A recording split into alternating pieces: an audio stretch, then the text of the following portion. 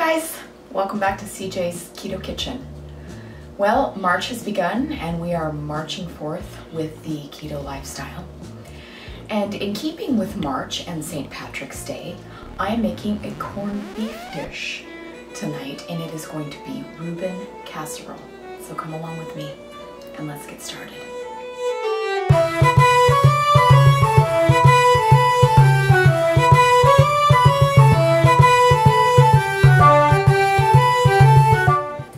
So corned beef has become traditionally associated with Ireland, although it is more an Irish-American style meat.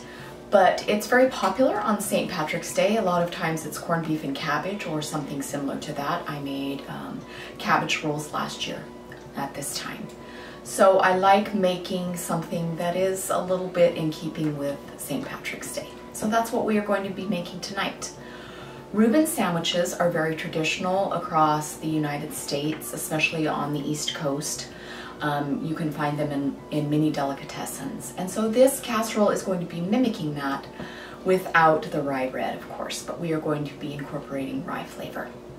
So let's go ahead and jump into the dish. So to begin our Reuben casserole, we need to do two things. We need to preheat our oven to 350 degrees. You're also going to need a 9 by 13 inch baking dish. So whatever kind of baking dish you have that is that size, because this is going to be going into the oven. So the next step is making the sauce for our Reuben casserole. Traditionally on a Reuben sandwich, Thousand Island is used as the sauce on your bread. So we are going to be making a homemade Thousand Island sauce that will go on our casserole, and we will also be reserving some later to put on when you serve. So you need to begin with 3/4 of a cup of mayonnaise, and I have mine in my little food processor. You don't have to have a food processor. You could just do this in a jar with a lid. I'm just doing it this way because I have it, and that's how I generally make my sauces. So to this mayonnaise, I'm going to put a couple of squirts of no sugar added ketchup. If you didn't want to use ketchup, you could use just about 2 tablespoons of tomato sauce, but I like the ketchup because it gives it just a tiny bit of sweetness to offset the bit of vinegar that we're going to be putting in. So I'm just going to put in about 2 squeezes. So I'm also going to put in a tablespoon of white vinegar, just regular white vinegar.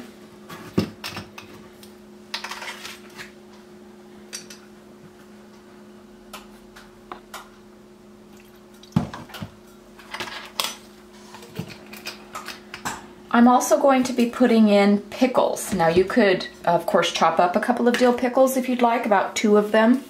But I'm just going to skip that step and just use some dill pickle relish.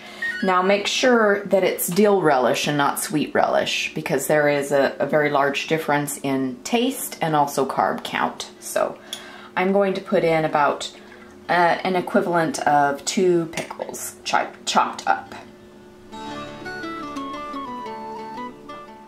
For me personally, I like paprika in my Thousand Island dressings. So I'm going to be putting in some smoked paprika, but you don't have to do that if you're not interested in that. But I have about a little more than a teaspoon here.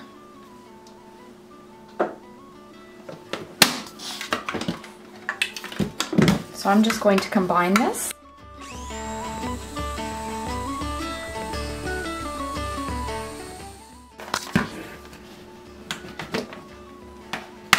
So there's our homemade Thousand Island dressing. I'm going to scrape down the sides and set this aside.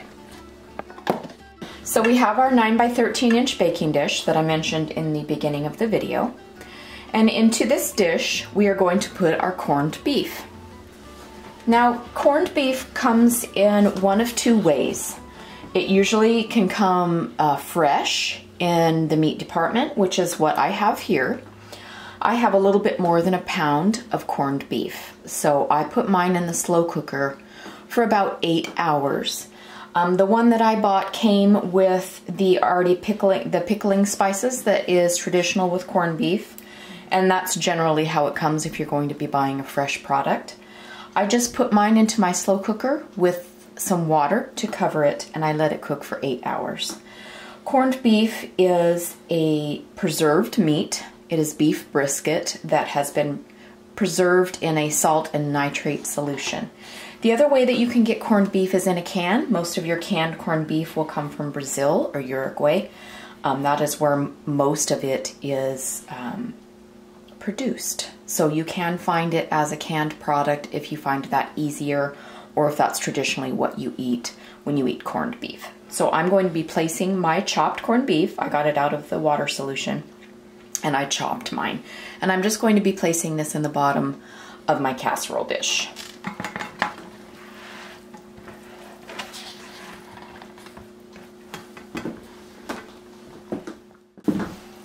So I'm just going to spread that around with my hands. Now the next traditional step for a Reuben sandwich is sauerkraut, and so that's what we are going to be putting next onto our casserole. So I just have jarred sauerkraut. You can buy sauerkraut in a can, you can buy sauerkraut fresh in the deli. If you are a sauerkraut fan, you might have even pickled your own. So it's whatever your preference is. I have thoroughly drained mine in my colander, and I have squeezed it with a small saucer to get it as dry as possible. Because it is a pickled product, it can tend to sweat as cabbage sometimes does. So you want to start out with as dry a product as you can. And I'm just going to sprinkle this over my casserole. You can use as much or as little as you like.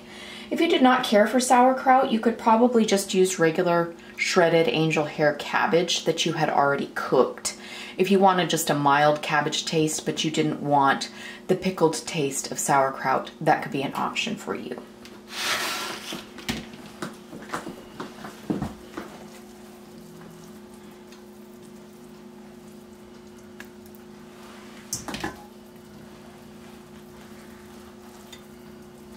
And you just want to try and get it in here evenly so that every bite has some if you are a sauerkraut fan. If you're not, of course, like I said, you could omit this and just use cabbage, and then it would be more like a corned beef and cabbage casserole and not necessarily a Reuben. Okay, so I have put, I would say, about a cup of sauerkraut in here.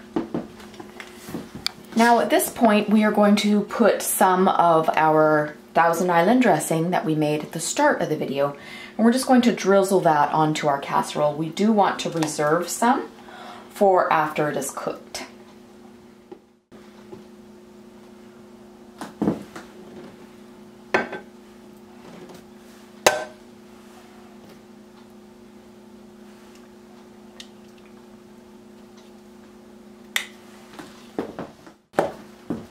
And I'm just going to kind of spread that around so that it evenly coats our Reuben casserole.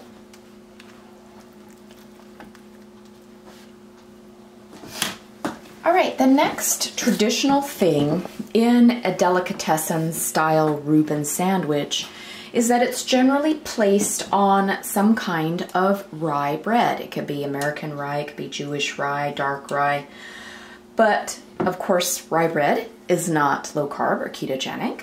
So we are going to mimic the taste of rye bread for this casserole by using caraway seeds. Caraway seeds is what is found in rye bread that gives it that rye taste.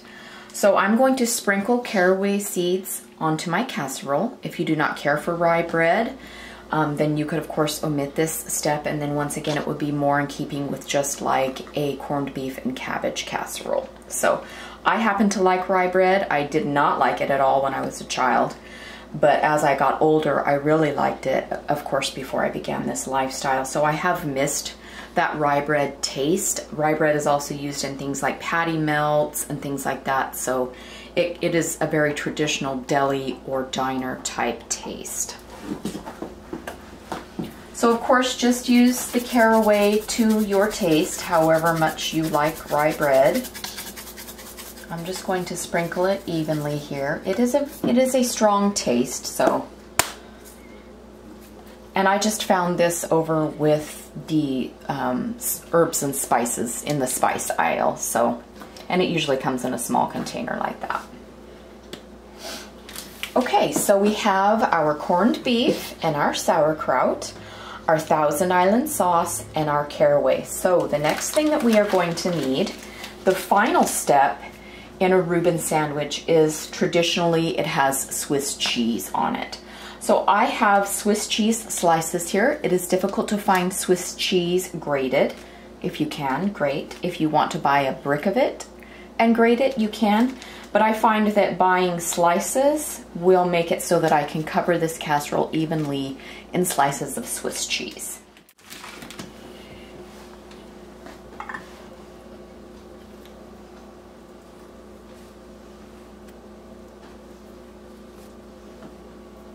So I am using 6 slices here because that perfectly covered my 9 by 13 inch casserole. So we are going to put this into our 350-degree oven, and we are going to let it cook for about 15 to 20 minutes. And you can, of course, brown this under the broiler for a minute or two after we have let it cook if you want a little bit of brownness on your Swiss cheese. So I'm going to put this in the oven for between 15 and 20 minutes.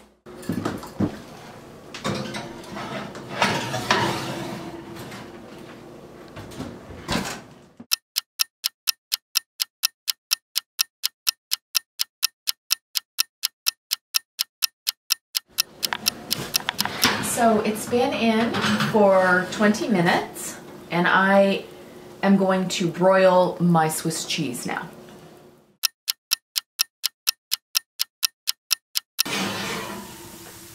Okay, so there is our completed casserole. I did broil the top a little bit, and I'm going to get this out. And with all casseroles, you do need to let it sit for a few minutes before you slice into it.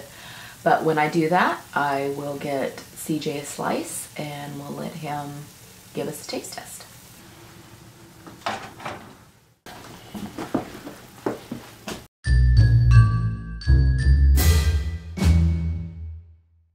Hi, CJ. Hi. Well, it looks like you're wearing green. I guess I can't pinch you. Darn it. Yeah. Yeah, but I don't want you to get hurt. You'll pinch back, no matter what, green or not. I will pinch you back. Well, tonight we are having a St. Patrick's themed dish, and it is Reuben casserole. Yep. So dig in. Let us know what you think. Okay. Well, it's interesting, the cheese on top. We had an interesting conversation about, because you really can't buy shredded Swiss cheese. I guess that would defeat the whole purpose of it having the holes. The whole purpose of it having the holes.